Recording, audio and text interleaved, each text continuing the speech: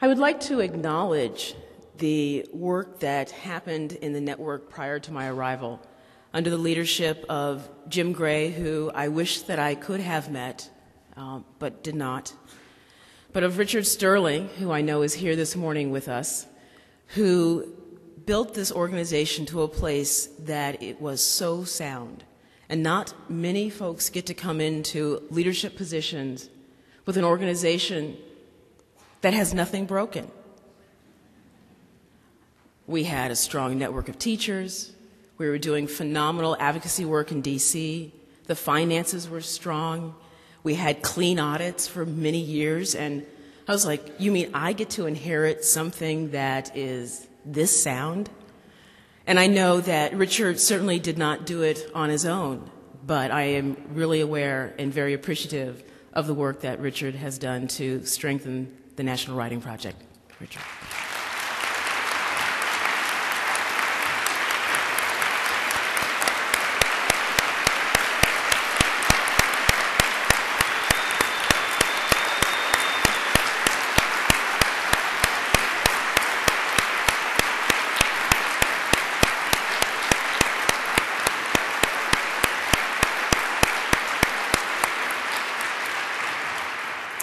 Richard said that I could call him whenever I wanted to, and I have. At any given moment in our life, we have choices. At times, the number of choices might seem overwhelming. The choice of choosing just one crayon from a box of 8 for a 3-year-old might be just as overwhelming and daunting as choosing what to wear for a middle-aged woman.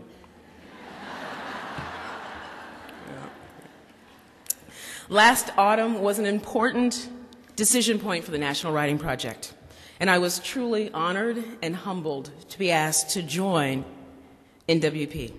And I felt that saying, yes, I will, was indeed the perfect choice. Yeah, I'm going to try to keep weaving those things in. Now, nearly a year later, I know it was the perfect choice at the perfect time. And I continue to be honored and incredibly humbled to work with an amazing, talented group of people in service to you, our teacher stars in the network. As I said before, the theme of this general session is our Writing and Learning Connect Us. And so for the next several minutes, I thought I would explore different types of connections. All of us in this room and across the network are connected through the mission of the National Writing Project to improve writing and learning in the nation's schools. One glance around this room at this fine-looking group of people, and I can see that we have made the choice to spend our precious time in the company of colleagues focused on a common cause. I learned from reading our monographs and our articles and from listening to personal testimonies during my visits to local sites and to national programs in numerous conversations that our commitment to the inquiry for the improvement of writing and learning does indeed connect us. Our experiences connect us. Many of us in this room have had the experience of being considered other, an outsider. And so I know that many of you will be able to relate to a particular part of my history. I grew up in a small town outside of Columbus, Ohio, where I attended predominantly white schools, and where I learned early on the importance of finding connections. I could either find connections with my schoolmates, or I could be isolated. From a young age, I became quite practiced in connecting with others. Sometimes the points of connection would be so obvious and expected, and I only needed to take that first step to build a bridge. I don't mean to make it seem universally easy in terms of building bridges, but right now there's just not enough time to unpack both the toll and the residual benefits of bridge building. That will have to be another time. However, being viewed as other means that there are times when folks, including myself, find particular connections unexpected, yet pleasant surprises. Our teaching connects us. One benefit I gained from my early experiences as a connector was that I was so practiced in connecting with students, particularly of different races and ethnicities. However, I remember clearly the first time Josh, a prospective graduate student, came to my office to discuss enrolling in the program. I looked at him, and immediately I began scanning my cultural database, looking for information in terms of how I could welcome him, greet him in a way that felt inclusive to him. So I'm looking at him, and in the time that it took Josh to say, "Are you Dr. Washington?" and for me to respond, I had registered visual information, and I had made a guess, and it was a guess, about what would be inclusive for him. So, this is what I saw. White guy, check. Beard, check. Yarmulke, check. What looked like the fringe of a talus hanging underneath his argyle sweater vest, check. Gray or tan dungarees, check. Teva sandals with socks, check. A book backpack with one of those high-tech water bottles attached with a carabiner, check. So right away, I put all these things together and I go, outdoorsy, Orthodox Jew, maybe in his 20s, not certain. The combination said to me, you can be welcoming without touching him. You don't have to shake his hand to say, come on in. And I think it's important for me to say that what we perceive from external expressions of culture aren't always true. But in this case with Josh, I found out later through many conversations that my perceptions were correct. Josh enrolled in the program, and over the next 18 months or so, we made several academic connections, which eventually led to his graduate research project. And I was surprised with where we got to in his project, because we decided to use something from some expertise in my background that he was very interested in as an outdoorsy person. And that's my experience in experiential education with something called group initiatives. And we paired that with Hebrew language instruction. Who would have thought? I could not have predicted that my connection with Josh would have been what it was, because for me it was unexpected. What would it mean if we spent more time looking for the unexpected connection? Unearthing the unexpected would give us information about ourselves and the expectations we hold. For me, in that situation with Josh, I got to look at my own assumptions about who Josh was and what he would want in terms of a graduate program, in terms of an advisor. And I assumed that he would not want me as an advisor, that maybe he would feel uncomfortable with a woman, or maybe he wouldn't respect a woman as an advisor. And I have to tell you, I was wrong. And it's important to be able to say that. Reading connects us. When I read the book Kite Runner, I was connected to the desire of this young, well-to-do boy living in Afghanistan who wanted to be accepted by a father who was trying to connect with his son who seemed so very different than himself. Reading Octavia Butler's 2005 book, Fledgling, I connected to the fear of rejection that comes when those who have been viewed as other are the first to integrate families. Our students connect us. 2 weeks ago, I had the opportunity to read a thinking book of a second grade student from Sierra Elementary School in Oroville, California, whom I will refer to as Pia. Pia's thinking book was a combination of words and drawings, things that you would expect in a notebook that was used for note-taking, class lessons, and journaling. I learned that Pia had hit a classmate on the playground for that classmate saying something that he didn't like. And then his classmate hit him back. Reading Pia's thinking book, I am reminded again that writing provides a haven, as well as a way for us to connect with what we think and feel with what we are trying to figure out. In this case, I got the sense that Pia knew that it really wasn't okay to hit someone. And writing in his thinking book was a way for him to tell his teacher. At that same school, I observed a teacher consultant, who I know is here with us today because I saw her yesterday, Suzanne Linebarger from the Northern California Writing Project.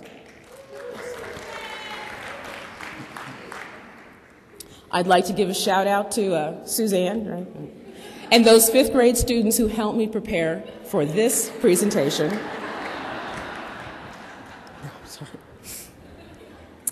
Suzanne was modeling a lesson on identifying keywords to fifth grade students.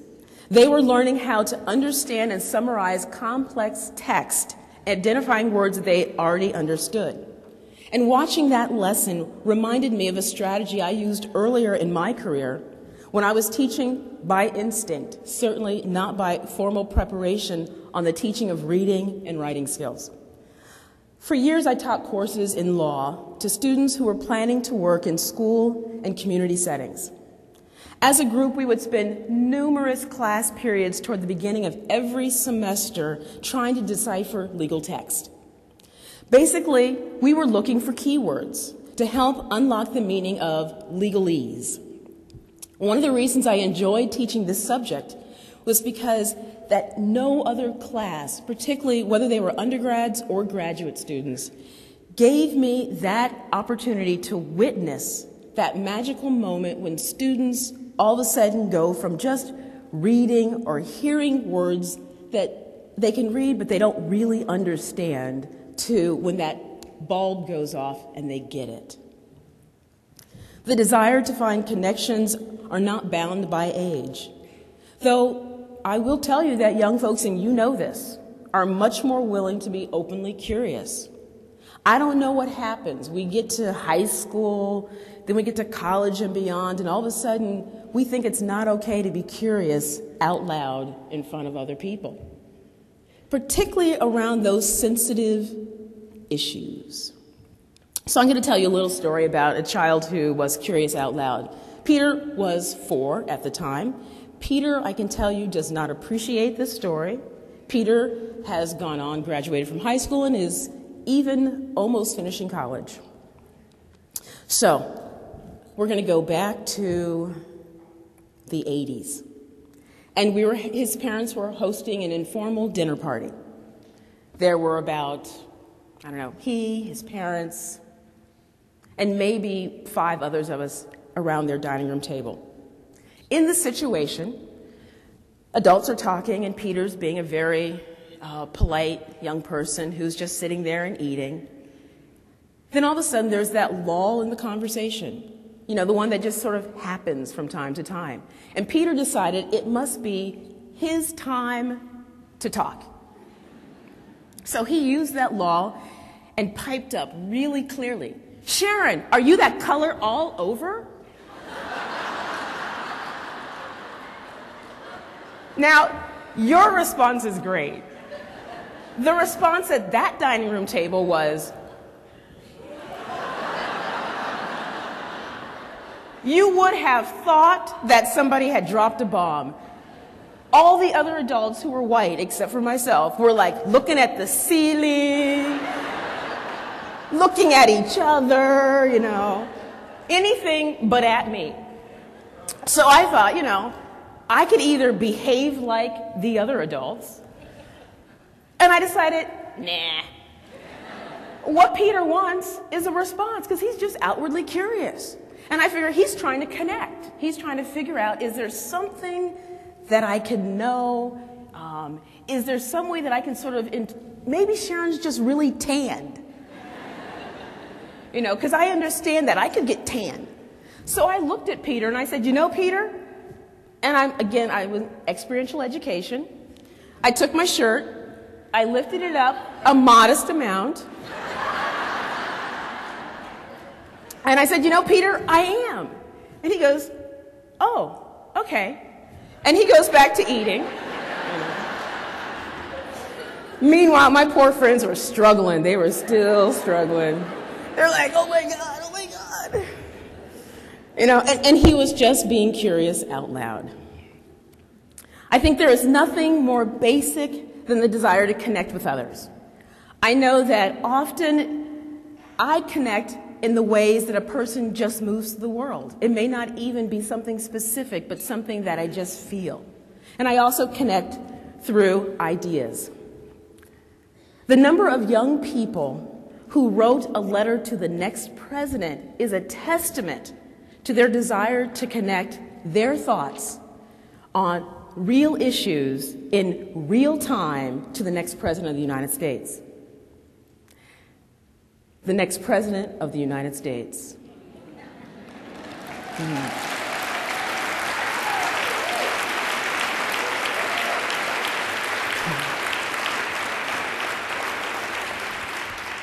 We are living in a time of great connection.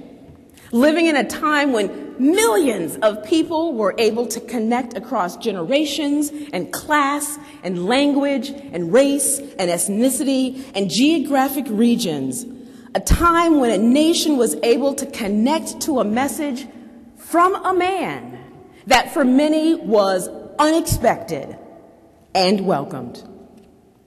I stand on the shoulders of those who went before, connected to those who may not have been able to see my path during this lifetime, but nonetheless, what they wanted for me and countless others was not to be bound by their condition of enslavement, but by their hope and determination. Not bound by the limitations of how others may see us, but by the possibility of how we can see ourselves. I benefit today because people I know and those that I don't know worked and often struggled to make the life I lead possible. Like them, I too am working for a future I cannot see. And that future, in my mind, I try to think of as 5 to 7 generations. So I may not be here to see that. You say may? Which I believe is possible. But today, right now, this moment is the time we have to connect. And today, I make a commitment to make a connection to a new idea. Right now, I commit to reaching beyond what I currently know. And at this moment, I choose to reside in hope. Hope that we will continue to connect with others to create policies that support sound practice and the teaching of literacy education across the curriculum in all grades. Hope that increasingly others will see the connections between effective literacy education today and academic and work-life success tomorrow. Hope that we can continue to make a difference in our schools for the betterment of all students. As educators, we expect that our commitment to teaching and learning connects us. Connections with people are those precious gifts. Sometimes the connections aren't with other people, but with other beings who share this planet with us. I'm going to close with a short story about the unexpected. This happened when I was an undergraduate in college. I was a jogger. I went to Ohio State, and I was setting off to jog from my college apartment down to Tuttle Park and back again. The loop was about 2 miles. Now, we had had reports over the previous several months that at night, after dark, Tuttle Park wasn't necessarily the safest place for a woman to be, particularly a single woman out jogging. So I said, I'll jog early in the morning, because somehow in my mind I had decided that people who mean ill will don't get up early. They just don't. So I'm jogging, and I'll tell you that the jog down to Tuttle Park was downhill. So the hardest part of the jog was going to be the second half going uphill. So I'm jogging, I'm feeling pretty good about it. It's about, I don't know, 6:30 in the morning, and I start coming through Tuttle Park. And all of a sudden, I see a man get up off of a park bench and start walking toward me. It's about 100 yards or so, and I'm thinking, do I quickly turn around and go the other direction? Do I not show fear? What do I do here? And I kept moving forward, and now it's about 50 yards.